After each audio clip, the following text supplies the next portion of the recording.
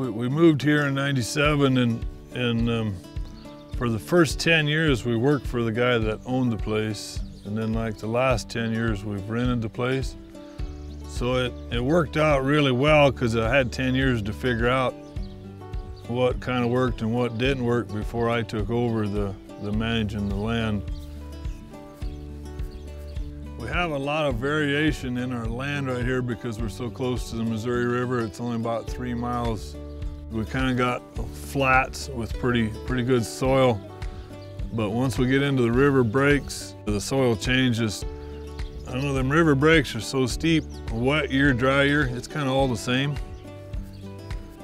This flat land up on top will run twice as many cows as them steep river hills just a half-mile away.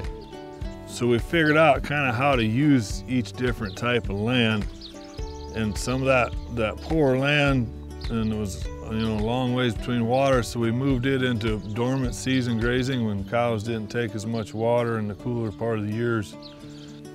We got somewhere in the neighborhood of a total of 4,000 acres here. And what we concentrate our management during this June, July period, August, but we actually mob graze about 400 acres every year.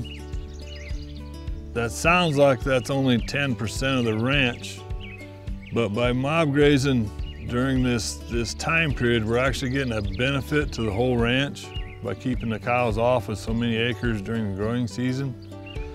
And then we also mob graze different 400 acres. We go back and forth every other year. So our plants get to rest one year and shoot a seed head, and then we take them off, clear the ground the next year. So we're kind of on an every other year. We're trying to double our production over season-long grazing. But we didn't double our cow herd, we doubled our days grazing. So instead of going from 200 cows to 400 cows, we went 200 cows grazing 10 months out of the year instead of 6 months out of the year. When they're out grazing in the wintertime and you're not burning any fuel, nothing's breaking down, it's definitely a big saving. What the experts will tell you, like on mob grazing, you either want to eat it or trample it to the ground.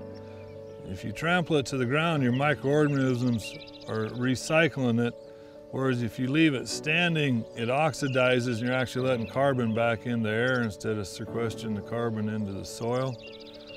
So I mean, that's part of the theory on the mob grazing. You either eat it or trample it, and then your nutrient cycle is efficiently working.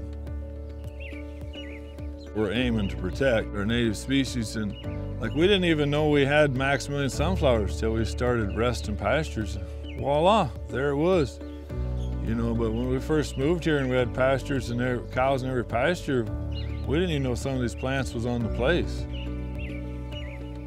I guess my goal was to produce more and improve natural resources at the same time.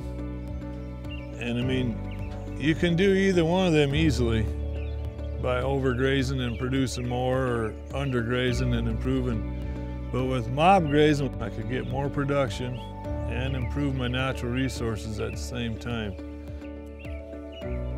I'm not doing this for my grandkids, I'm doing it for me because it's rented land. I have to make money in a short time period when you implement a change on rented land. But it has to be profitable for me in a short time period when you're dealing with rented land. But I guess I've been lucky in that my landlord sees that I'm taking care of his land.